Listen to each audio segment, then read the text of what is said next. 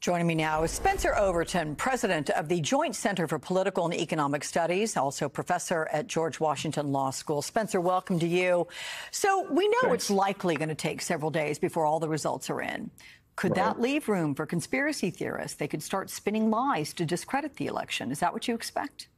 Alex, vote by mail ballots are going to take longer to count because many states don't start counting them until Election Day. Right. Democrats are more likely to vote by mail than Republicans. And so we shouldn't be surprised if on election night, many Republicans have large leads, but those leads shrink by Wednesday or Thursday as mail ballots are counted. And when that happens, we'll see conspiracy theorists claiming that mail ballots are somehow tainted. We'll see conservative groups try to pressure election officials and file lawsuits to throw out mail ballots. Alex, this is going to be a battle over whose votes get counted, and it could have a significant effect on which candidates win. I'm going to ask a question that I've actually no idea the answer to, which is there any way to streamline the counting of votes to avoid this altogether? Yeah, there are some ways to do it. The big issue in many states is they don't want to count early votes early and have the release get out, and then that affect people. They say, influence. Oh, I don't need to go vote. Exactly. So that's the reason many states wait until Election Day to count those vote-by-mail ballots. Are there certain elections that you expect to take longer to finalize? And can you get any idea the timetable, how long it's going to take?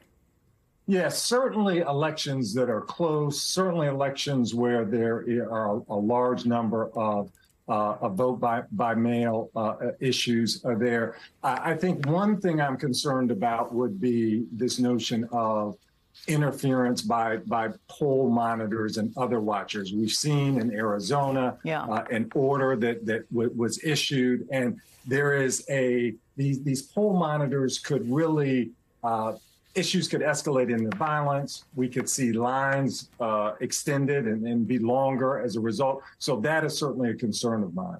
Let me pick up on that, because in Arizona, a federal judge, as you know, issued that restraining order against an election monitoring group after their so-called watchers. They were accused of standing by the drop boxes. They were armed. They were wearing tactical gear. What's your reaction to all this, to this reality out there?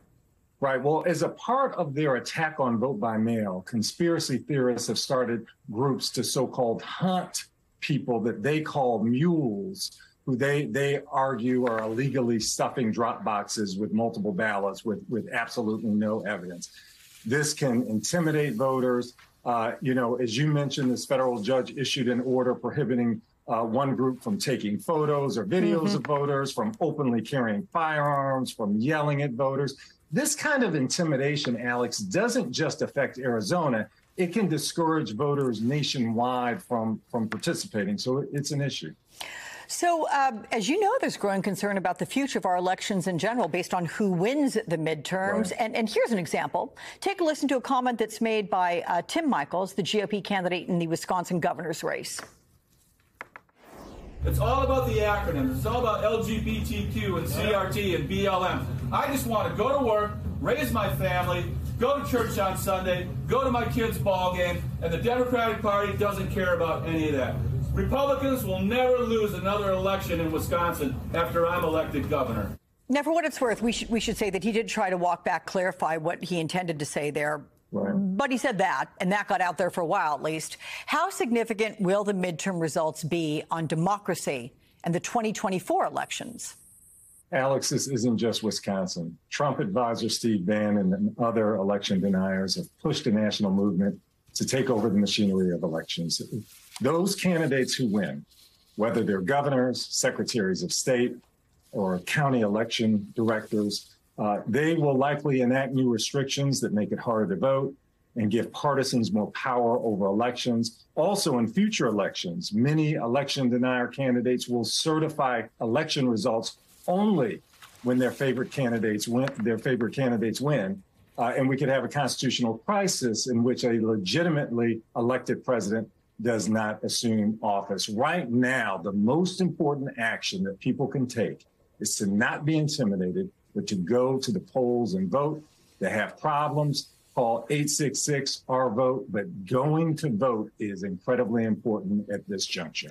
Spencer, I'm curious, this scenario, a long night, people staying up, people getting all anxious, and they're wondering what's going to happen and if their team, if you will, has won. What do you expect the day after? Is that a day when all this puts together, it kind of foments into potentially explosive behavior? Do you worry about the day after the election?